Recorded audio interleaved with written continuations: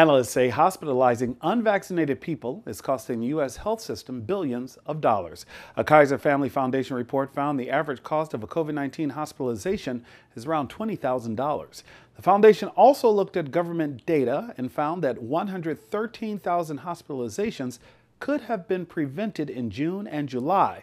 That means more than $2 billion could have been saved during those 2 months if those people had been vaccinated.